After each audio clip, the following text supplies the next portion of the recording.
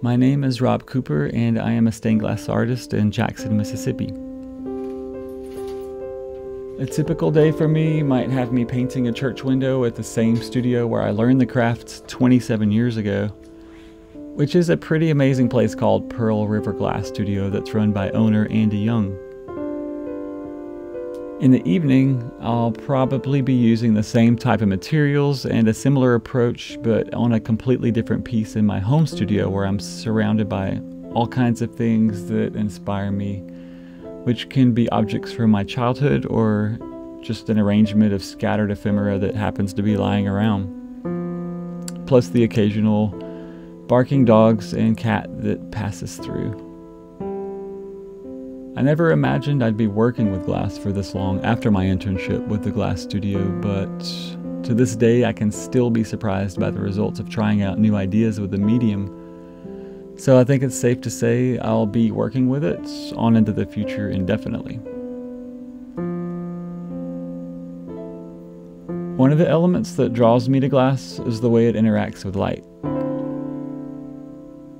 It never gets old to see how the characteristics of a window can change so drastically just because the sun's in a different part of the sky. I'm almost always working on top of a light table, so when I finally get a window finished, the first thing I want to do is hold it up to the daylight. Unless it's after midnight, of course, in my studio at home, and I have held pieces up to the moonlight just as well, and it's always interesting. Another compelling aspect of the medium of glass is its history. It's fascinating that of all art mediums available that have a rich past, the stained glass may be the hardest to separate from its religious background. While you can practically create anything you can imagine with it, it's still deeply rooted in that history. Working for so long in that tradition has given me a deep respect and appreciation for that very history, and I still spend a lot of my time painting church windows. So when I switch gears to work on ideas and designs of my own, I realize that having worked so much in the liturgical world of glass, certain elements find ways of crossing over into my own work, which is something I don't really mind, and actually if I don't sense that that's happening, it seems like an element's missing or that maybe I'm not quite hitting the mark. My own work draws from an appreciation of literature and also from elements of pop culture. It's always interesting to see if I can bring the inherent qualities of what would be called a devotional work of art into a subject that may not normally be seen in that context. The inherent nature in the imagery of church windows, whether it's scenes from the Bible or portraits of saints, call for a certain mood or of grace or serenity in order to resonate with the viewer. So as I'm painting a portrait of an author, a scene from literature, or even something from nature, I'm always aware of that devotional gaze that's inherent in the tradition of viewing stained glass in its original context. I also keep in mind that people look to religious windows with a sense of reverence and maybe even hope to have guidance or a type of dialogue with the artwork itself, especially during difficult times like the ones we're in. Recently, for me, that dialogue with stained glass took a surreal turn when a particular author I had recently painted a portrait of reached out to me to ask if I could create a window just for him. No less than the creator of American Gods, author Neil Gaiman, was sending me direct messages on Instagram after he came across the portrait I made of him, telling me how much he liked my work.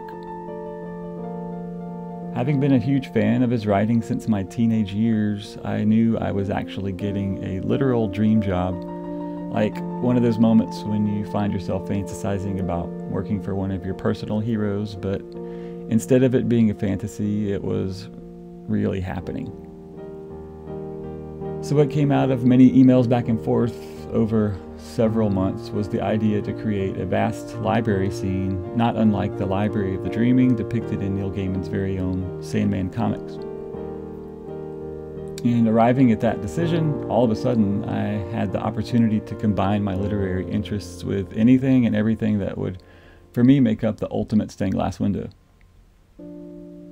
And later on, the window turned out to be fairly large, so it was also the first time I had to create a crate just in order to ship the work overseas.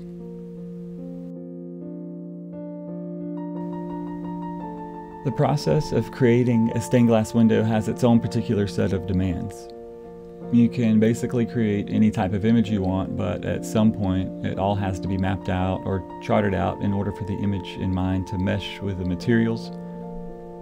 I normally start the process with a sketch or even a collage before I think too much about the glass. In the case of Neil Gaiman's window, I started with a small concept drawing that led to a much larger full-size drawing to inform every bit of painting that might happen on the glass itself. The steps involved in translating the drawing or imagery into a physical window have pretty rigid parameters. Luckily, working at such a large studio, I have access to some pretty amazing glass, and while I start the search to find the right pieces of glass for the design, I catch myself identifying with Charlie in the chocolate factory getting ready to invent his first piece of candy or something like that.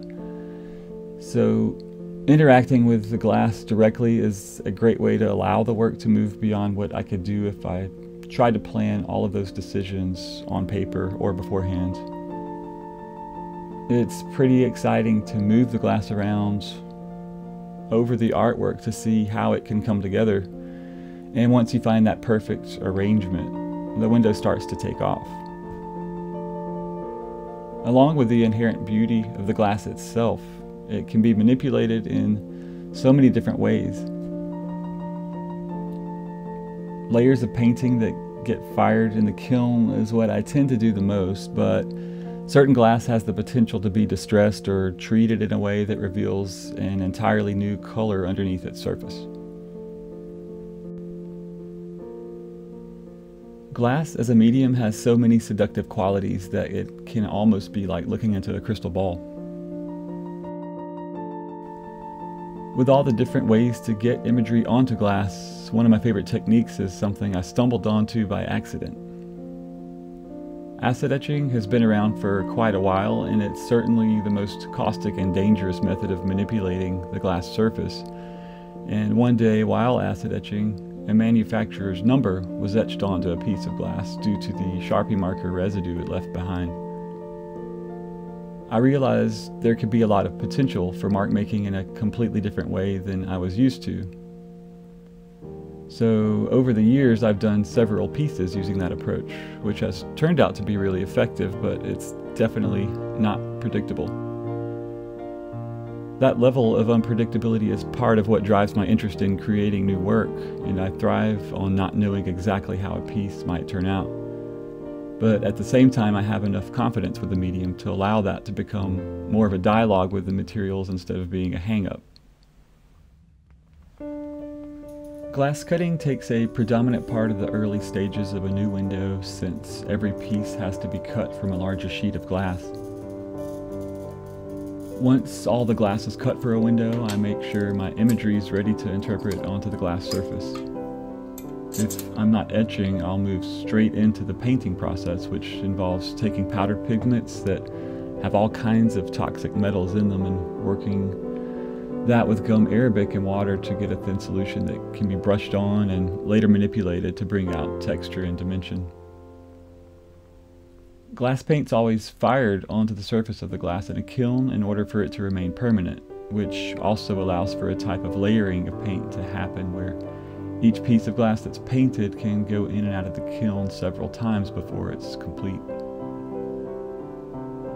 Once the paint firings are done, building the windows is the next step that can either involve wrapping each piece of glass in copper foil or the more traditional method of using lead cane. At the glass studio where I work, on church windows, I rarely build the windows much since there's a really talented group of people there that take that on. I'm still part of the team at Pearl River Glass after so many years because it gives me the best of both worlds. I get to work at an incredible facility with amazing people, but I can also stay put in my little hermit hideout when I need more time at home to work on my own work. And just recently, my wife Wendy has joined the crew at Pearl River Glass to get more familiar with the craft herself. So either way, I consider myself lucky to be around so many talented people working in a field that has fascinating and medieval origins.